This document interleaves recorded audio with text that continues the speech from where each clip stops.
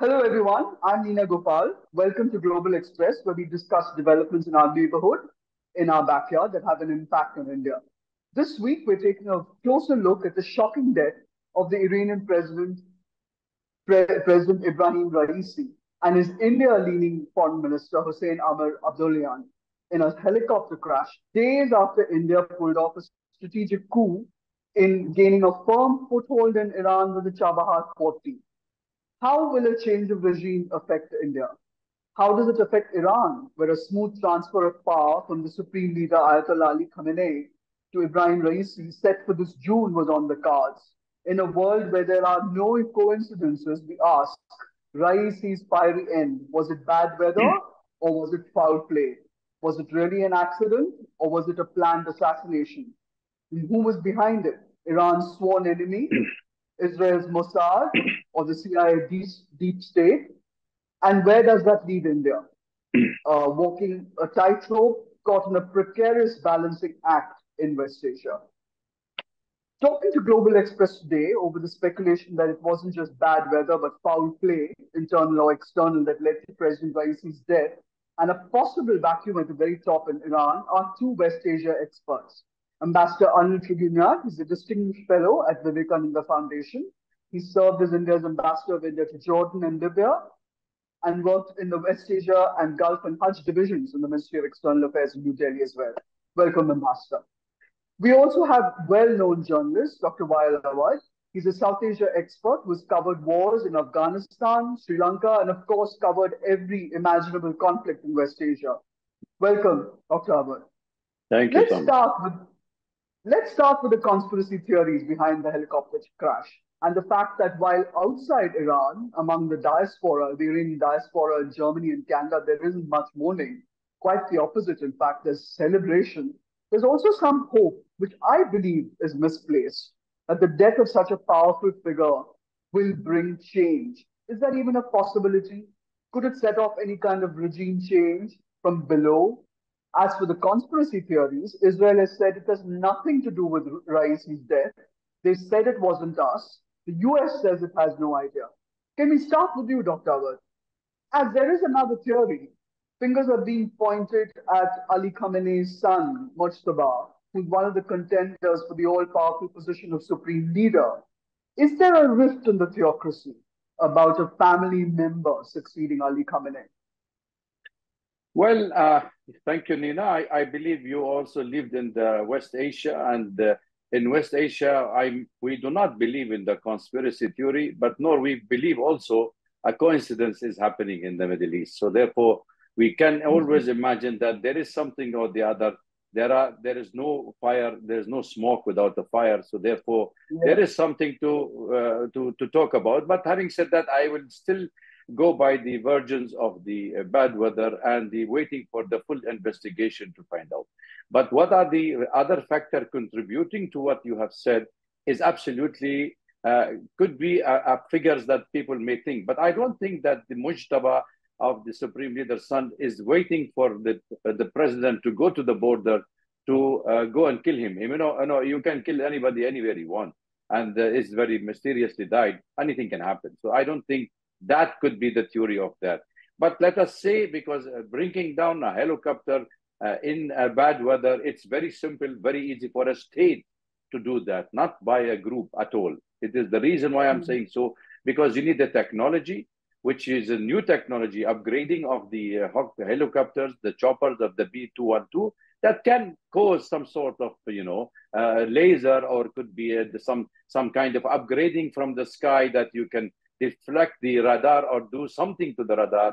And it's very simple and very easy for the helicopter to crash and kill whoever is on board, because it's flying very high. So therefore, there are so many things to say to the sudden demise of both the president and the foreign minister and six other officials. In fact, the timing of it is quite important for all of us to think and doubt about the things, because this happened also after Israeli retaliated for the attack of Iran on attacking the Iranian consulate in Syria and killing their officials, and also because of Gaza war taking place, and because of Azerbaijan is the largest base of Israeli intelligence and military bases is in Azerbaijan. So all these factors That is contribute. actually a very interesting aspect, Dr. Awad, don't you think? The fact that Azerbaijan is actually an ally of Israel.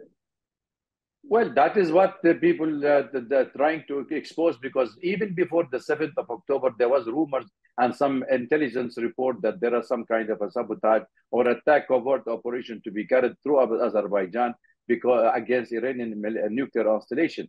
But I think Azerbaijan tried with this dam inauguration at the border was a good gesture by the Iranian. That's why we saw the Yeah. president and the foreign minister coming together in a way to rapprochement between the two states. That's very interesting. But just to go back to the former foreign minister, Iranian foreign minister Javad Zarif's comment, he said that he's put the onus on America. He said it was American sanctions which prevented these aviation parts from being brought in to upgrade and repair and keep the Bell helicopters going. That is behind the crash. I mean, the deep state, so to speak. I mean, did America want him out? Because in election year you have your universities filled with student protests, and Raisi was driving. I mean, of course, all of Iran was the theocracy was on the same page, but Raisi was the front and center of the the way that Iran was pushing itself and mending fences, so to speak, with all the major powers in the region and challenging Israel at every juncture. I mean, Hamas's attack on Israel on October 7th was clearly, I mean, it may or may not have been sponsored by Iran, but it's been sustained by Iran, Hamas and Hezbollah, and so on and so forth. So, do you think that deep state would have wanted to eliminate him at all? I said it could be a state involvement. We cannot rule out anybody at this stage. I think that's what I was trying to say. Even Zarif, when he's saying that contributory factors that could be the American spare part, but that doesn't give them a clean carte blanche, clear chat that you don't have responsibility. Why are you flying a president and the high dignitaries on an airplane which is 45 years old? I mean, you could have also upgraded your system and you don't need it. And besides, you had 3 helicopters at the same time. Why you flew? I mean, there are lots of intelligent loopholes. There are lots of human errors. Why you fly in a bad weather? I think these are issues which has to be taken very seriously. And Iran has to give the answer to all these doubts in the people's mind. Raisi's ruling, Nina, has been very successful in all the fronts, actually at a very critical juncture in Iranian history. Let us put it in that way. I mean, the oil production of Iran raised to 3.3 million barrel a day, which was closer to the prior to the American sanction on Iran, which is despite the equipments and the extraction equipment and the maintenance because of the spare parts of the United States, despite the American sanctions on Iranian oil, which is called by the Iranian as a terrorism economic sanctions. All this has been shown a very upsurge of the Iranian oil, especially with the looking east policy or act east policy. They have strengthened the relation with India, with China, and with the rest of Asia. This is one of the contributory factors of him, and he has really achieved. Secondly, also, we did see the growth in the economy, 4.3 and 3.2, 3.5 throughout the 3 years of his tenure. We noticed that there was an improving, despite also the fact of the harsh. Was that driven by him? Was that driven by him? Well, he is the president. He's running a government, which maybe with the eye of the supreme leadership watching it, but definitely he has the force and the vision to drive the economy forward. And secondly, he was the country which also negotiating the deal with the United States to come back in terms for the nuclear deal. And then they attacked Israel for the first time in the history. Iran has had a direct confrontation with Israel after the retaliatory attack. So all this has shown that Iran was in the right track. I also joining with the Shanghai organization, with the BRICS summits are taking place, and the north-south corridors. All these factors contributed to Raisi ruling in the country. But the internal situation in Iran remained shaky, and shambled because of the economy, and the people are facing lots of difficulties. if I can just go back to the nuclear, apparently he was also a the big mover and the shaker behind Iran's pursuit of nuclear enrichment in a weapons grade level. And that is apparently one of the reasons that the mullahs respected him, because he would not back down on that with the when the US was trying to force Iran to stop the nuclear enrichment. Well, you see, this is a state honoring agreement signed by the 5+2 with the five Security Council permanent members, the United States. So they have to honor that nuclear deal with Iran. And Iran was very much adhered to the nuclear agency, which was also doing constant inspections. But suddenly you find the president of a superpower pulling out of an agreement signed by his own government, maybe he different administration, but that should not be the policy of any country that you can pull out. So Iran took a stand, and definitely it was meant to tell the United States it has to come in terms. Even they told the Europeans, who have been trying to open the dialogue and economy trades with Iran, suddenly because of the American sanctions and Trump, and continued during Biden tenure, we didn't see much of a change in the foreign policy toward Iran. In fact, they hardened the sanctions against Iran and against the top leaders because of the Gaza war, and blaming the proxy wars from the Houthis, from south Lebanon, south of Lebanon, the Hezbollah, or in Syria or in Iraq, against the Israelis on Iran. So all this have made Iran more steadfast. Would Israel have played any role in this assassination, Dr. Awad? Because I mean, he was a great proponent of keeping Gaza supplied. The Hamas supplied with weapons, and the Houthis. He's talked of liberating Jerusalem, even of Al-Quds, even though he's a Shia leader. Well, I really would don't Israel want go to as far as to assassinate the head of another country, even if it's Iran? Wouldn't that be an act of war, actually? Definitely, it's an act of war, and if it is really Israel have anything to do with it, and for the first time we heard from the Israelis officials that they have nothing to do with the assassination or the killing of the president. So therefore, I still give I don't want to go into the conspiracy, but that is one of the scenario, and that could have been a catastrophe, because there will be really a regional war, and it could lead to a third world war. And Raisi's reputation as a hardliner, it does come from the fact that he did go after in 1988. Apparently, he got the moniker Butcher because of the way he cracked down on protesters, killing hundreds and thousands of people. And what is that? I mean, do you see that kind of the successor also, filling those very large shoes? I mean, does the supreme leader want another Raisi? And is there another Raisi? I think, Neena, this is the Western discourse against Iran for years. And Raisi happened to be in the jurisdictive system during those years.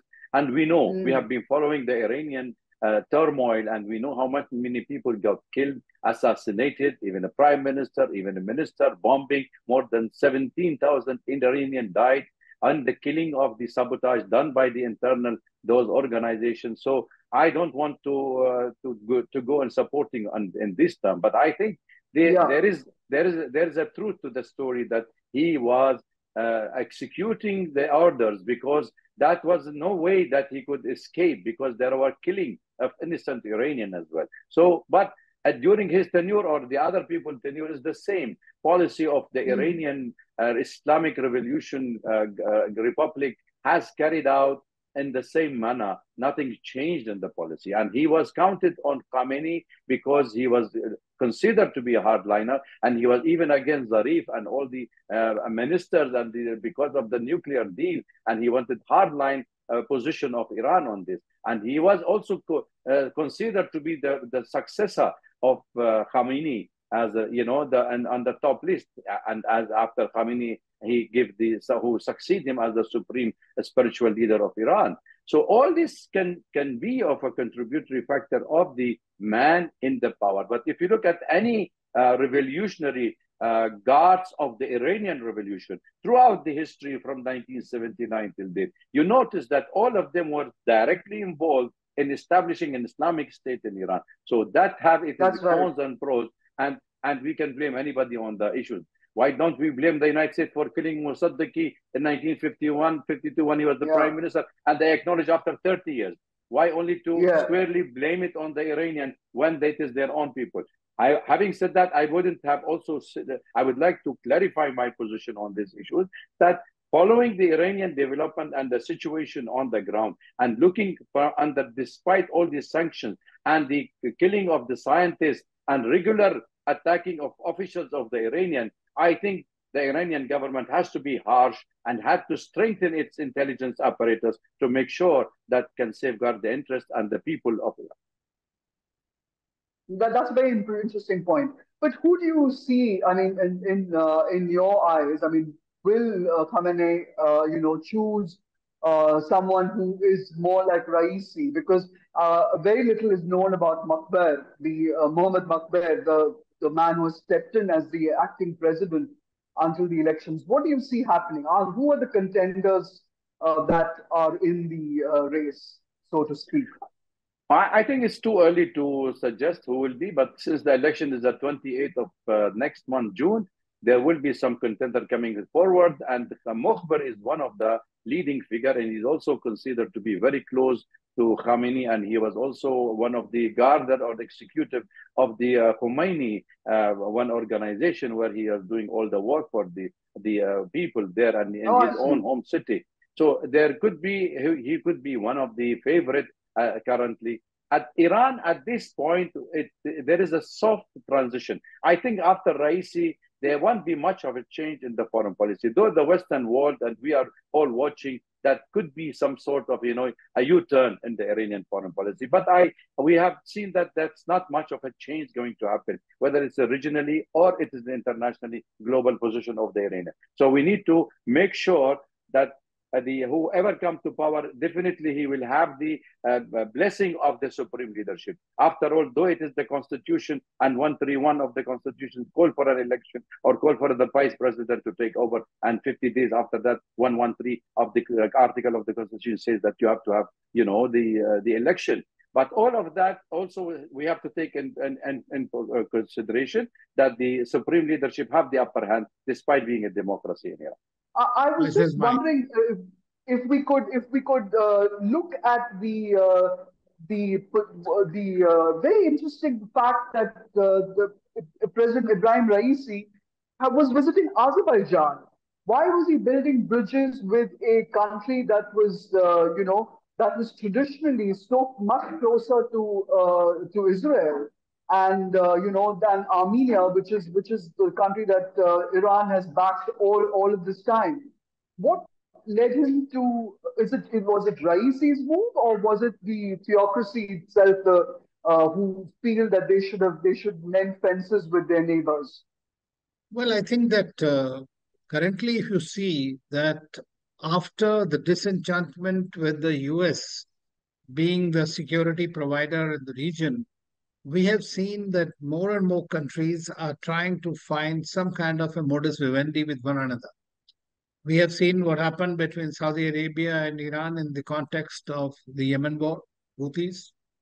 And because with the intervention of the Iraqis, Omanis, and the Chinese, there was a rapprochement that has been created between these two, which shows that both the countries are ready to work together for regional stability.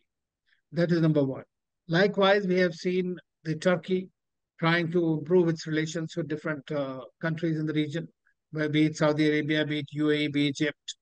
And similarly, UAE and Iran and all these countries are trying to somehow find the way to work together in the region.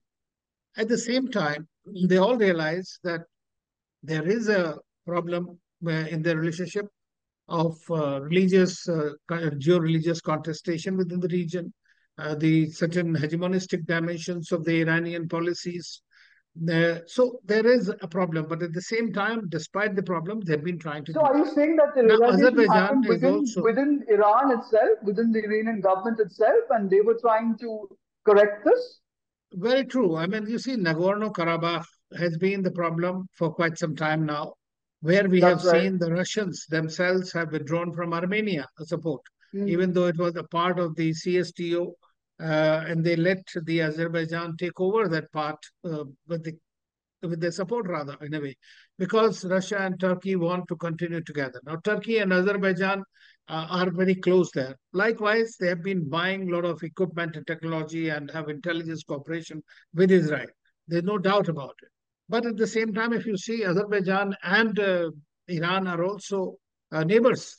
I mean, in Iran, you have something called East Azerbaijan, which you were visiting, and they were working this dam. I mean, they have completed this dam which they inaugurated on the fateful day. So I think that this is all driven by the desire to have some kind of a modus vivendi within the region. That's very interesting. And you've written recently about the fact that India has got, relationship with budding relationship with Armenia, as opposed to Azerbaijan, which supports Pakistan on the Kashmir issue and so on and so forth. And even I mean, the fact that Armenia backs India on Jammu and Kashmir, and as well as the UN Security Council seat. Does India have an Armenian connect? I mean, you've said that there's much more to, and it's a growing relationship. Well, Iran also has very good relationship with Armenia, as you know. So That's one right. relationship should not obviate the relationship with another country. That is what they are trying to Mhm. work on. As far as India's relations with Armenia are concerned, they're very historic relationship. It's not from now. You know, the Armenian church came into India. A lot of Armenians lived in Calcutta and they still do quite a few of them. And India earlier used to work through the Soviet Union because we were part of the Soviet Union. So there were relationship was continuing with that. But then now we have seen, and you rightly mentioned that whether it is Turkey, whether it is Azerbaijan, or whether it is Pakistan, they have some kind of positions on core interests of India, which looks inimical to India's interests. Even though our trade with Azerbaijan is over $10 billion, almost 10 times that of with Armenia. So in that economic and commercial relations, people to people connect. The India's Bollywood industry, for example, is thriving there.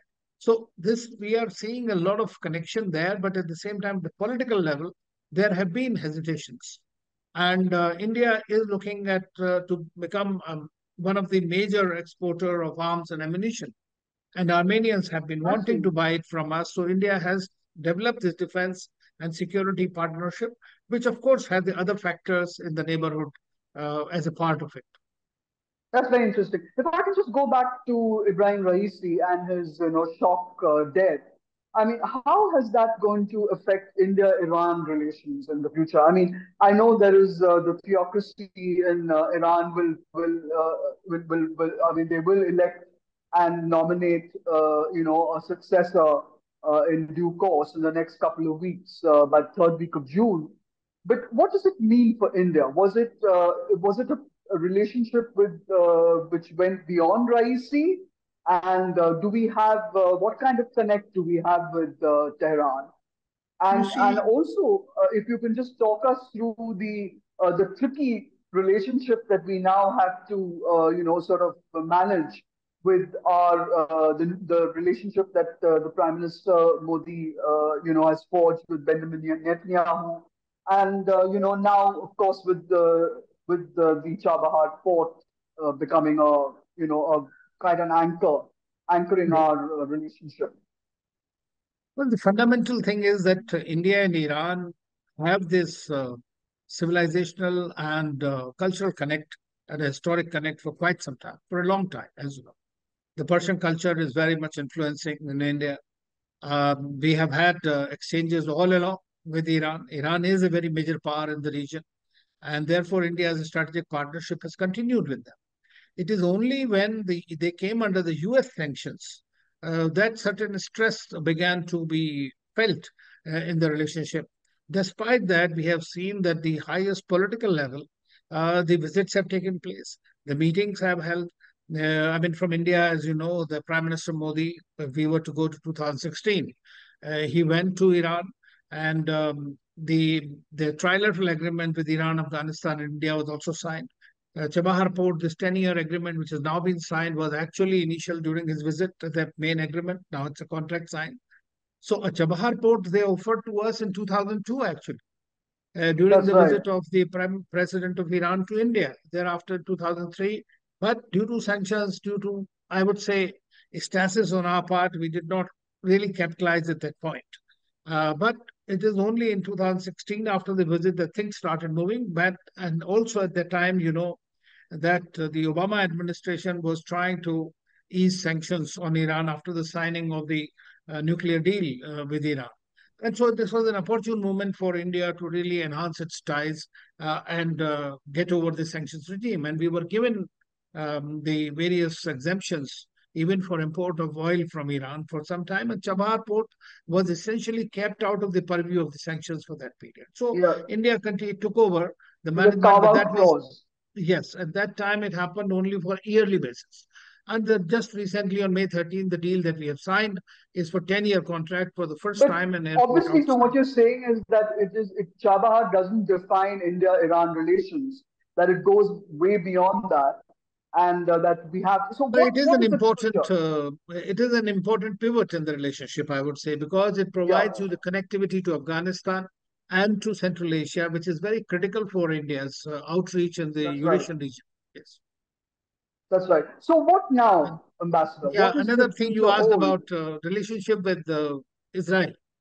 Now, Yes. both Israel and Iran and Arab countries, they all understand that India will continue to have its relations with all the countries. That's why we call some policy called de-hyphenation.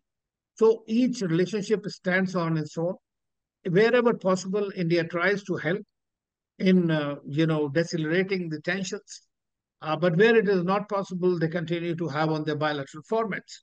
So to that extent, there is no problem. I mean, we don't see, but the fact is, for India, the whole region of West Asia is extremely critical and crucial for our own strategic interest and stability. So, therefore, security and stability of the region is very important to us for obvious reasons, which are three E's, as I say.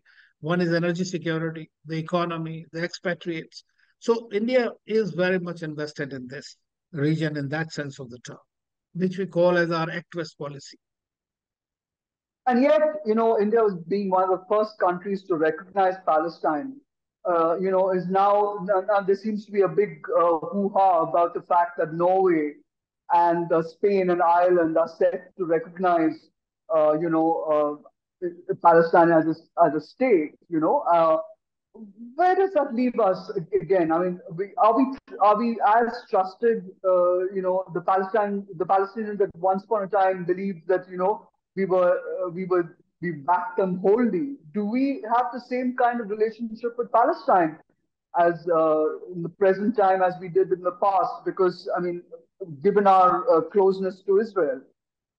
Well, Linaji, I would like to say that, as I mentioned, let me try to explain dehyphenation. Earlier our policy was entirely dependent on the our interest with the Arab world. And since 1992, when we established full diplomatic relations, I would say, with Israel, it's 30 years, 32 years now. Uh, but the relationship with Israel is a strategic partnership which is going on, and all these countries know. I can share some anecdote with you on this.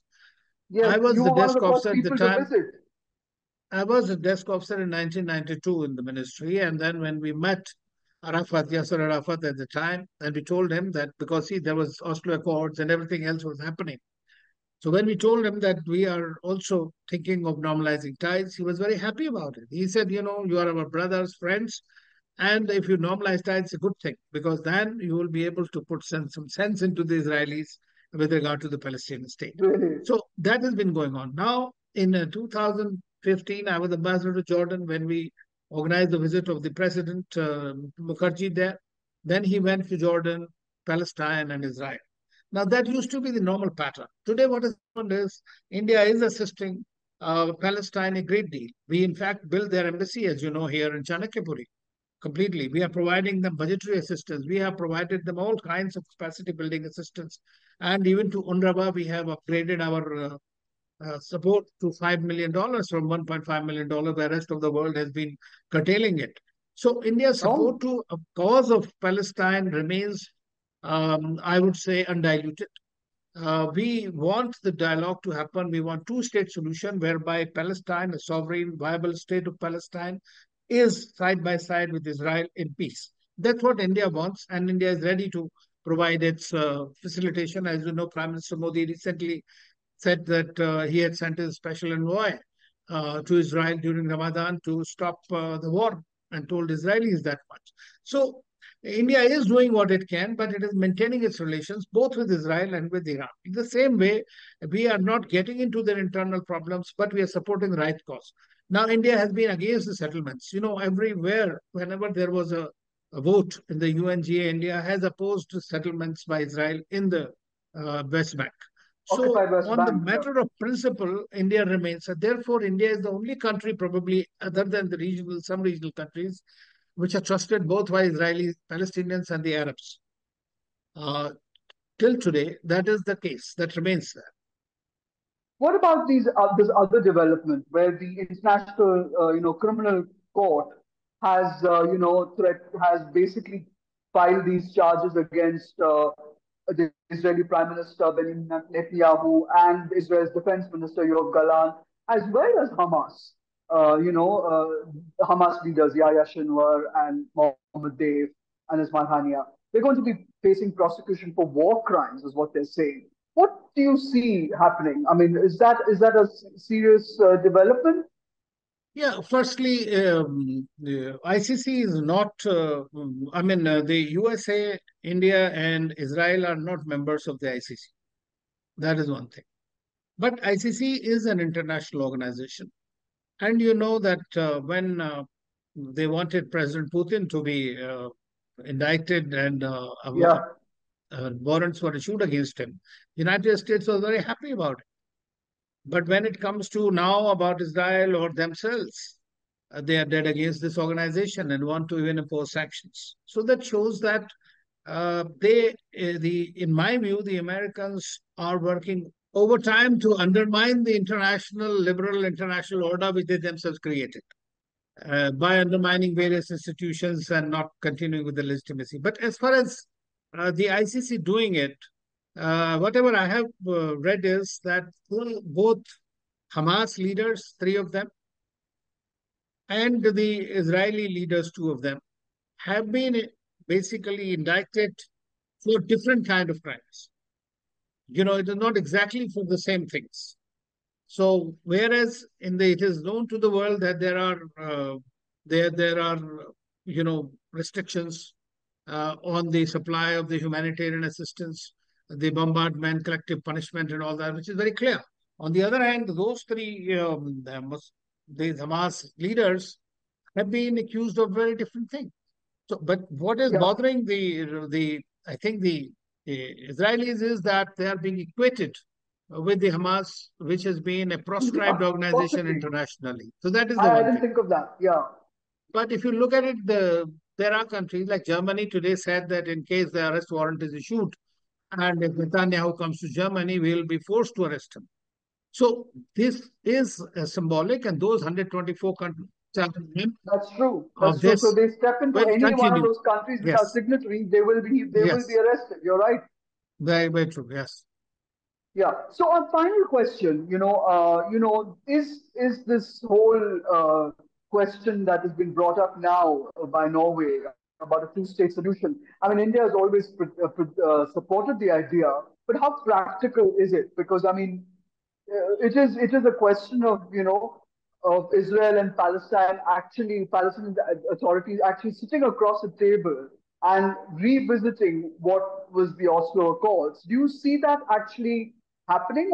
And the other point I had is, given the fact that India has such a huge trust factor, I mean, there's such a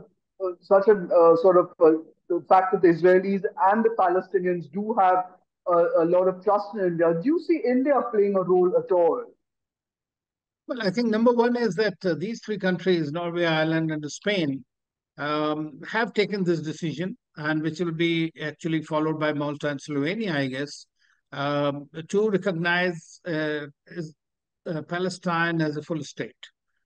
And Colombia, as you know, has announced that it will be opening its embassy in Ramallah. So there are countries in Latin America, and there were 140 countries have already recognized Palestine. That's right. Now, recently, we had this in the UNGA, I think on 13th May or something, there was a resolution by the UNGA in which they asked that this should be again considered by the UN Security Council, because the previous resolution was vetoed by United States while supported by 13 countries, and the UK abstained on it. So they have again come back in a very big majority actually to support that Palestine should become a state. Now that most countries feel that this recognition may not de facto may create an issue, but it will create steps for a de jure settlement of some kind of a two-state solution.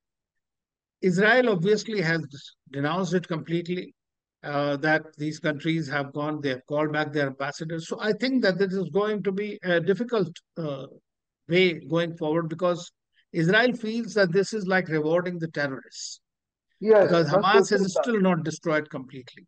As far as India's role is concerned, I think that India does try to take the backside role, basically.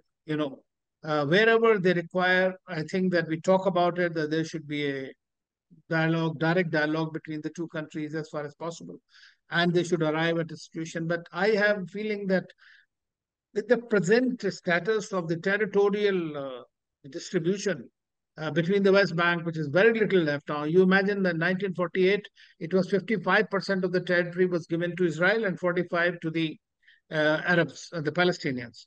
That's why the wars took place. Those 3 or 4 major wars, they did not accept it. Israel accepted to become... Including the 1963 war, right? 48. Yes, 56 and 48, 56, 73 and 67. So there are 4 wars that have happened between Arabs. But now, 6 or 7 times we have seen the war is happening between Israel and Hamas. Now, this war has already gone on for 8 months now. And a large number of casualties have taken place. The whole world, including the United States, is looking for somehow bring about some kind of a truce or ceasefire, so that the hostages, 128 hostages, which are with the Hamas, could be released. So that's something there. And India has also always asked for that release of the hostages is a must. But on the Palestinian issue, there has to be through dialogue and diplomacy that the both must talk. Going back to Raisi's hardline, the fact that the theocracy is very clear about the fact that Israel is the enemy in the region. Do you see any attempt to water down the sort of attacks that are being stepped up right now? I mean, especially in southern Lebanon, where the Hezbollah has been raining missiles on that Israeli area, the Valley of Tears or whatever it's called. And what else can we expect from the current regime? Because I mean, there will be some kind of time that they will take to recalibrate and look at where this Gaza offensive is going. I think there will be a wind of change in the Iranian, as I said, in the foreign policy or the internal issues, even with the smooth transition of power, even when the new president will take over, because this is a very, the system in Iran is such that the government will run and there is no question of any threat to the establishment in Iran. That's one of the issues. The second issue is Gaza war on Israeli war on Gaza is not being accomplished yet by the Israelis. And everything is linked to the cessation of hostilities by Israel. But the Prime Minister Netanyahu is determined to expel all the Palestinian 1.5 million people in the south of the Gaza Strip, where they are in Rafah, and they wanted to invade that portion and expel them out, because ethnic cleansing has to continue, Nina. From 1948 till date, has not been accomplished by the Israeli government to annihilate the whole of Palestine. And they wanted to kick the Hamas, but everybody says, if you wanted to take Hamas out, you could shift the Palestinian into the occupied territories and take on Hamas. But the objective, of course, is not Hamas. It is the Palestine itself. So therefore, everybody, even the Houthis, the Yemenis, have already, Ansarullah, said that we will stop our attack on Israel and on the ships going to Israel if the Israelis stop the war on Gaza, which not stopping. And even the Hezbollah said the same thing. And I think they have changed the rule of engagement with Israel on that front. So what is driving Israel to continue the Gaza offensive? Because I mean, you've got now two very interesting developments that have happened in the last 24 hours. You've got the Israeli Prime Minister Benjamin Netanyahu and Israel's Defense Minister Yoav Gallant, as well as the Hamas leaders, Yahya Sinwar, Mohammed Deif, who lives in the UAE, and Ismail Haniya, all facing prosecution for war crimes by the International Criminal Court. And it has far more teeth, the ICC, than the International Court of Justice. What do you see are going to be the repercussions of that? I mean, is that it's not going to stop Israel from committing they're continuing with their offensive in Gaza. But this is very serious because it's the Hamas guys have been charged as well as Israel's top leaders. Yes, but I don't think Israel will abide by any rule.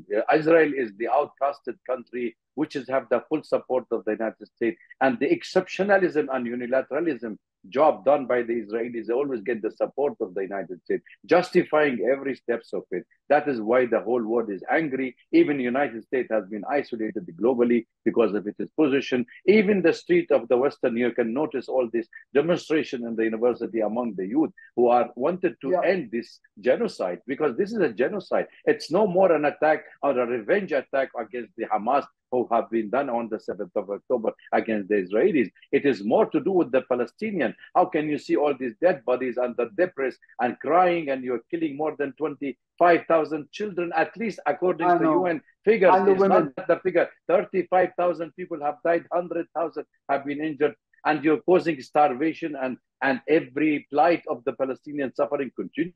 And you still wanted this country to abide by international law? I mean, they are unable even to stop Israel from this attack or make any aids to come to the Palestinians. So I don't see Netanyahu is in a deep trouble internally. Can you tell our viewers what kind of trouble he's facing? Because now I believe that that there is a huge rift within his government between the right wing and the middle of the roaders. People who want these hostage negotiations to be given, prominence rather than an attack on Gaza. Absolutely. I think this is the weakest government that Netanyahu have ever taken over as the prime minister. And it is all with the right-wing, extremist of the Israelis parties who does not believe in any Palestinian state, who does not believe that there are Palestinians in Palestine. They believe it's only Israel and it is only a Jewish state. So therefore, they wanted to drive out the Palestinian. So he is surviving on the demand of those right-wing extremists who wanted to annihilate the whole of Palestine. This is one. The second part also, people in Israel started demonstrating to oust the prime minister. Before, it was only because of they wanted to the prisoners. Now they're calling because he is also having lots of corruption cases. There are internal problems against him. He's been accused of siphoning $50 million out of the Qatar money, went to Hamas out of the $200 million he has given to Hamas. So these are internal issues of the Israelis. So everybody says, as long as he continue with the war, there is no question that he will be taken to the prison. But the moment the war stops, he will be go to the prison. So therefore, for Netanyahu, it is good that the war is widened and regional war. That's why he tried to drag Iran into the war along with the United States, but it was stopped till now. Now North Lebanon, south of Lebanon is also under attack, which is going to be the next steps, and also all this frontier. So unless and until he stopped the war, there is no question that he will collapse immediately. He has to collapse. His government has to collapse. So internal turfs and among the people of this government, among the parties in this government, it shows that there is no one who is taking no objective of this war. Where are you taking Israelis? Is it Israeli to the dark ages, or you're taking the Palestinian? Because at the end of the day, Israel's survival also has to be coexistence with the Arabs. with the neighbors, with the Palestinians. You can't survive on an isolated world and on your own by killing everybody surrounding you. So where are you driving the Israeli people? I think it is a sensible leader of Israel is required, like Rabin is, and who can be sit down and discuss a peace deal with the Arabs and with the Palestinians to end this mess and implement the UN Security Council resolution. Annihilation of Palestine, expansions of the settlement, continued occupation, these are the crux of the problem. And I think Israelis recognize, and Netanyahu, by going into the deep of Gaza Strip and getting all these prisoners, Israeli prisoners killed, he is also, putting his future at risk. That's true. He's putting his own self-interest above national interest, is what it looks like. And Israel is in the process of getting more and more isolated. But there is also the second development, Dr. Awad, which I find quite fascinating, even though it looks a little empty at the moment. I mean, I don't see the point of it. This so-called recognition of the Palestinian state by Norway, Ireland, and Spain. I mean, these are 7 members, of the 27 members of the EU already recognized Palestine. They're saying 2 more could follow. And of the 190 countries in the UN, some 140 already recognize, Palestine. So what is the point of this? Because, I mean, I remember how serious Norway was, with holding all those meetings behind the doors, backdoor meetings with Arafat and so on and so forth, until they came up with the Oslo Accords. But that was in 1993. So, yeah. I mean, since then, there's been nothing. I mean, the Oslo Accords have just died. Yeah. The two-state solution, which they're now talking about, is still not acceptable, is it, to the Palestinian Authority? Because it's a very truncated Palestine that they will be given. Where even East Jerusalem isn't going to be shared. Jerusalem is not going to be accepted as a shared capital because the right-wingers want Jerusalem. So, do you think that this idea that Norway has come up with, what is the point behind it? If you could explain that to our viewers, that would be really good. Well, you said it yourself, 146 countries out of 193 in the UN members are already recognizing Palestine. The Western world have already taken the version of Israeli version of the Palestine. And after Oslo Agreement, we have already agreed that Israel, and the paper signed with Yasser Arafat, that 5-year interim period after that, the state of Palestine should become viable. But even Netanyahu, he torn the Oslo Agreement, threw it in the dustbin, got one of his activists killing the prime minister who signed that accord, Rabin. He was killed by one of his supporters, right-wing extremists. Yeah. And after all these things, he never wanted to have a solution. The whole world talking the rhetoric about two-state solution. Okay, 1947, the division of Palestine, recognizing of Israel, establishing of Israeli state. Where is the Palestinian state? And all the world saying, yes, there has to be a Palestinian state. After seeing the masses and the killing and the genocide happening on the Palestinian, people start recognizing. You are living in the social media platform. It's no more that people were getting killed and you could, deceive the public. No, they are killing us. They want to throw us to the sea. Now people seeing with their own eyes, with their own mobile, with their own TV and every show that how many people getting killed. So people like Norway or Spain or Ireland cannot, be an innocent witness to what's happening to the Palestinian. They have also to have reflect what is the street and public opinion that the Palestinian state be recognized, and that is why they're coming forward. And I think this is a huge change in the European Union position on Palestine, which will be benefiting the Palestinian state and the future. How exactly do you see it benefiting? Because I'm in Gaza. The UNRWA has been, literally, I mean, there's so many of them have themselves died.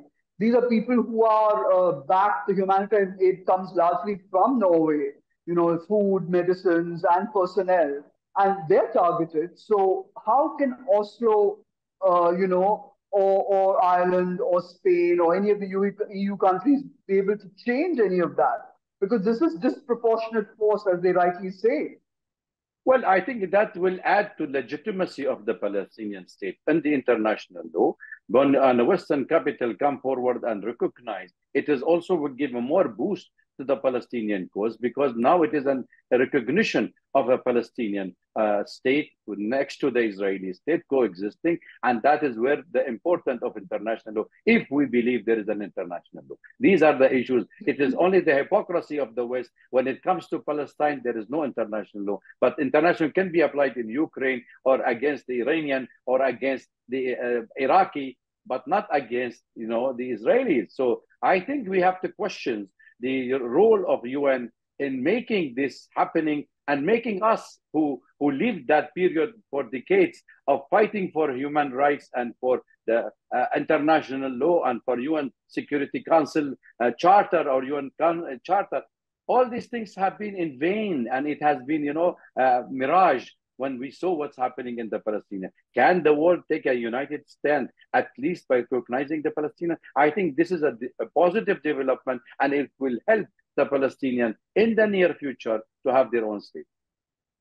So how do you see it happening? Do you see a reduction of the talks that were there in 1993 between Arafat and Yitzhak Rabin? I mean, where they actually had a formula and they actually came up with the what the state would look.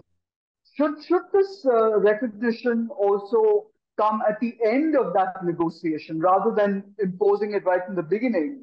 I mean, wouldn't that be putting the cart before the horse, so to speak? No, see, I think the ball is in the Israeli court. If the Israel wanted a Palestinian state, they would have told the American, hello, President, whoever in the White House, we wanted to have coexist with the Palestinians. But when they are still coexisting only as an Israeli state, and they know that the president in the White House is hanging on the support of the Israeli lobby, then it is no question that there is going to be a Palestinian state without Israel accepting that it is occupying territories against the international law, and the Palestinians have the right of existence as much as the Israelis have. If you have already been subjected to Holocaust, why are you repeating the same Holocaust on the Palestinian? I mean, these are the issues Israelis have to address. 1992, when we had the Oslo Agreement, Neena, in 93, we saw that 55% of the Israelis were interested in a peace with the Arab. But when you give the government to a right-wing extremist, the whole public opinion in Israel changed, and the majority in Israel the right wing were voted in by the Israeli people. So you change it because you start demonizing the Palestinians, and you said they are not willing to have peace with us. You demonize Arafat, you said he's not a peacemaker. You demonize Mahmoud Abbas, you said he's not a peacemaker. But you were ready to corrupt Mahmoud Abbas and his government, and you were ready to create Hamas to counter PLO, but you are not ready to find a peace talker. I mean, let the international community take a decision on the Palestinian state. It could be governed by Palestinians, by themselves, with the supervision of the United Nations. But are you willing to accept a two-state solution? And what is the reality of two-state solution actually? What would a two-state solution translate into?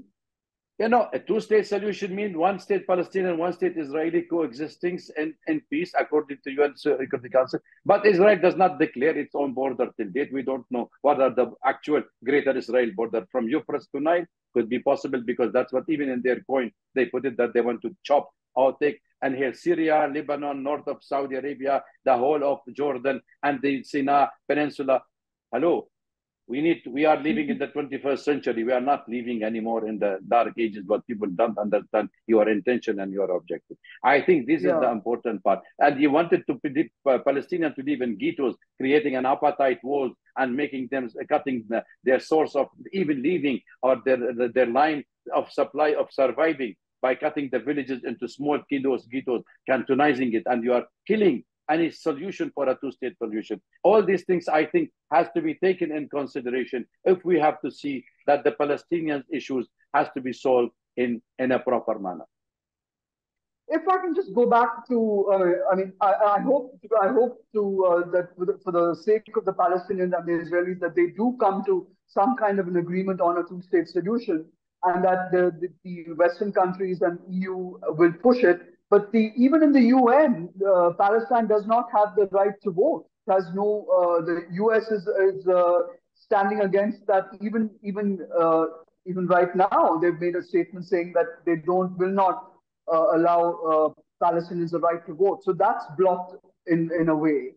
But if I can just go back to Iran and the Middle East and India, you know, our deal, the deal that India reached with Iran on Chabahar was preceded by President Raisi visiting Pakistan, visiting Sri Lanka, and also the deal, as you rightly said, with China.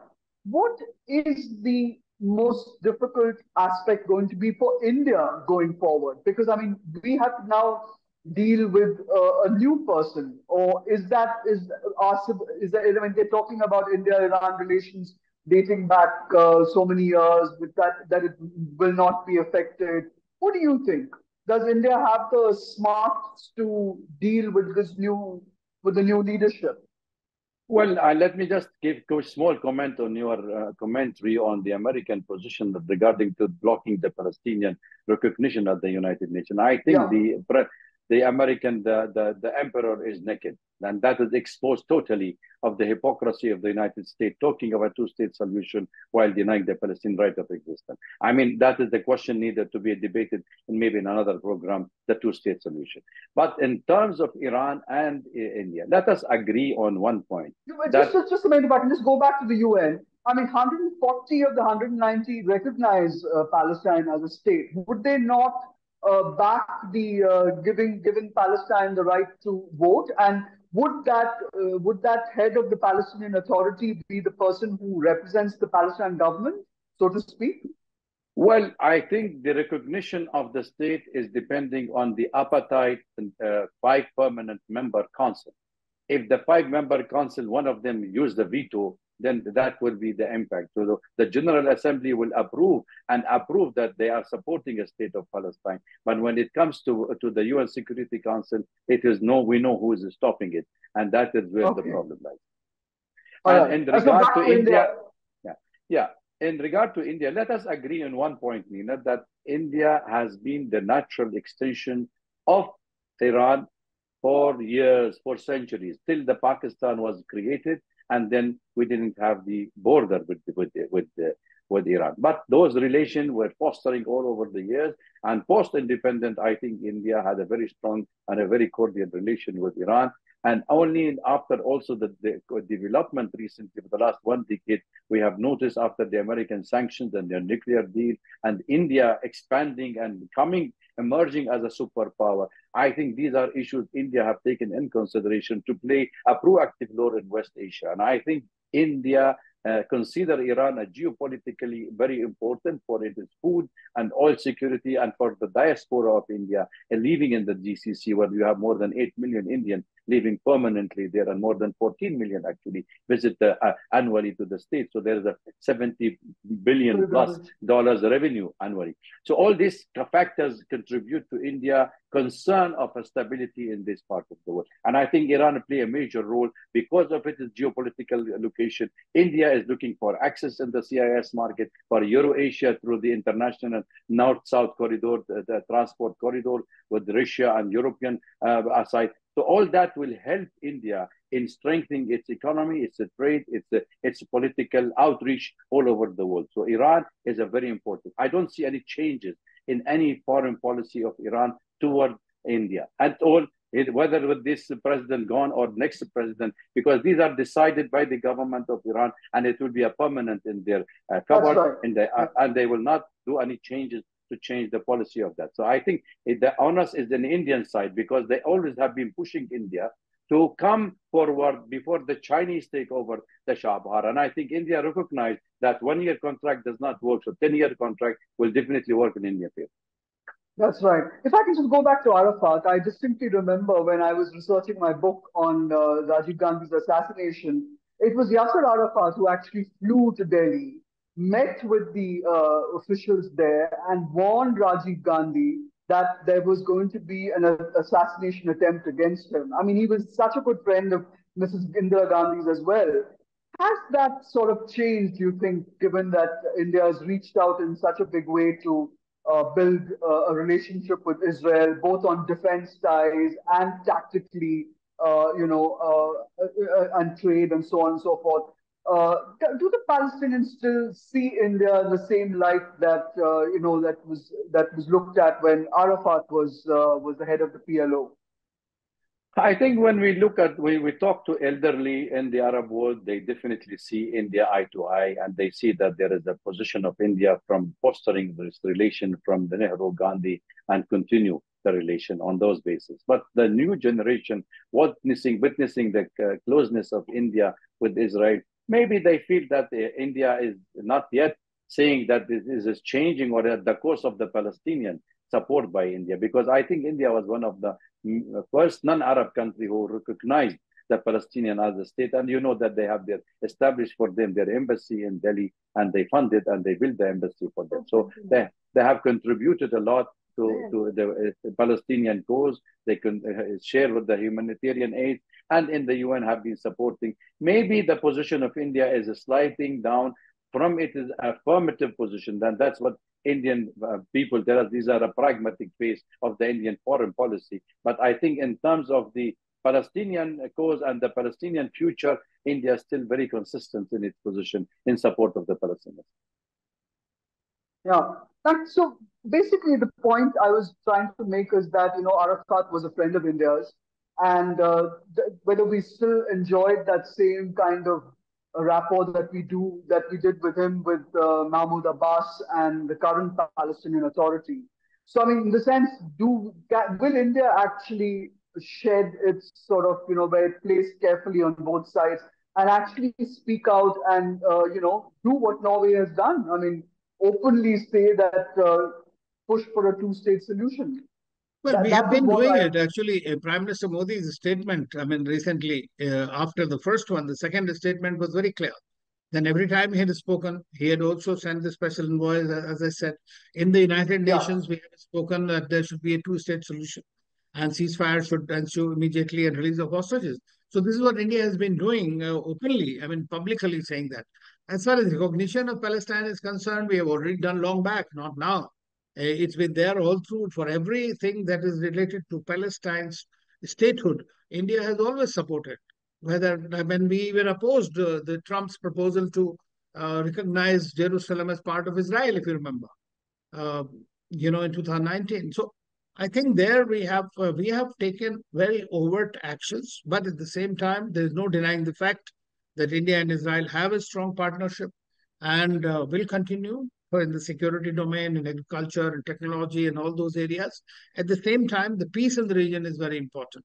And we don't want this war to be expanded to other theaters. Because it is turning into a war between Iran and Israel more than anything else. Yes. Thank you very much, Ambassador. Is there anything else you'd like to add? I mean, I really enjoyed this conversation. Thank you. Thank you very much. It's a pleasure. And we hope that there is some peace in the region. Thank you very much, Dr. Awad, for joining giving us this very interesting insight into Palestine and India-Iran relations. Thank you. And of course, Israel's, war on Gaza, which has attracted, has seen it getting more and more isolated. But as we watch Iran transition from Raisi to his successor, it will be interesting to see if we see the return of a more liberal element, or whether the hardliners will entrench themselves even further, and what that does to the proxy war on Israel, which is bearing the brunt of a growing international outrage over the humanitarian disaster unfolding in Gaza. And how India, which needs to keep its trade and supply routes open, manages these very conflicted relationships. Thank you very much. Thank you, Neena. Thank you very much. Pleasure to be with you. Please do click on the Global Express icon and watch the on the new Indian Express. Thank you.